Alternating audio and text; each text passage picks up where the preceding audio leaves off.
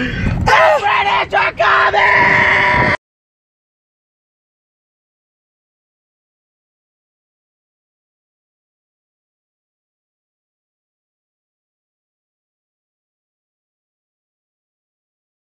Now, to brag about an honorable discharge, that's nothing to brag about.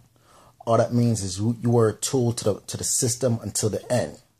Now, if you had a dishonorable discharge, then you have something to be proud of. That means you woke up and you decided, hey, you don't give a fuck about the consequences. You're going to stand up for what you believe is right.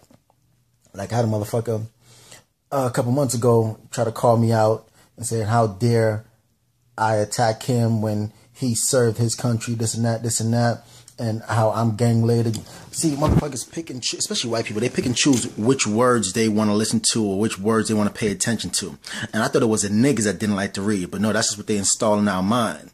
Yeah, I understand I come from ignorance, but you have to understand it's fucked up in the urban community. Like the government created society to be a certain way to keep us, how should I phrase it? Keep us stuck in the system. So if you never lived in the hood or been to the hood, don't criticize the motherfucking hood, bitch. Like, I got a battle of my own in motherfucking streets to worry about killing the next man kids over greed of this government. So how dare you criticize me, you bitch ass nigga. For those that want to know what I'm talking about, I'm talking that bitch ass nigga name for the count.